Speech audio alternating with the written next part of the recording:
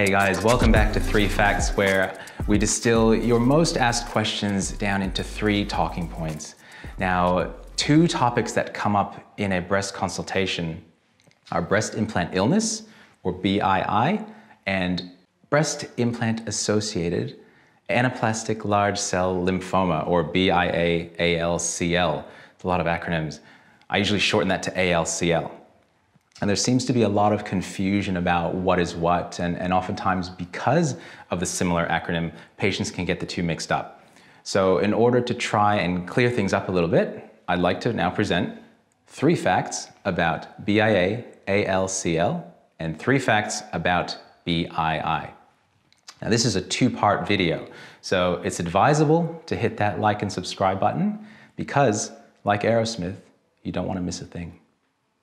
Number 1, ALCL is not a breast cancer. It is a cancer of the breast. So to put it simply, it's a cancer of lymphatic cells, and these are contained in the capsule that surrounds your breast implant. And that's why it's found in the breast. A strong family history of breast cancer does not increase your risk of ALCL, as they're 2 separate disease processes.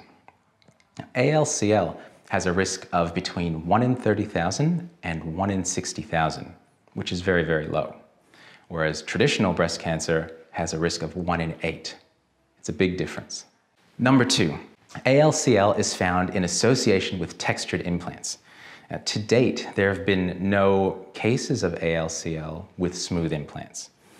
Based on the data that we have, the higher the texture, or the rougher the surface of the implant, the higher the risk of ALCL.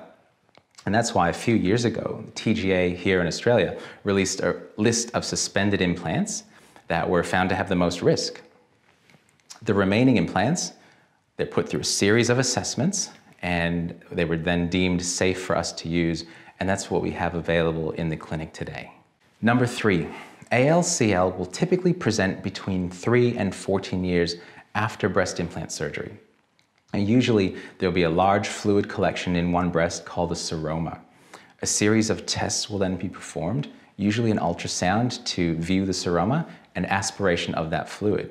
That's then sent on to the pathology lab to be analyzed, and that's how a diagnosis is made. The type of cells that are found in that fluid will determine whether or not you have ALCL or not.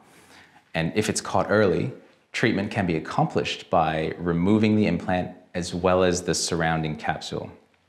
However, if there is a solid tumor present or if the cancer has spread, then adjuvant therapies like chemo or radiation may be required as well.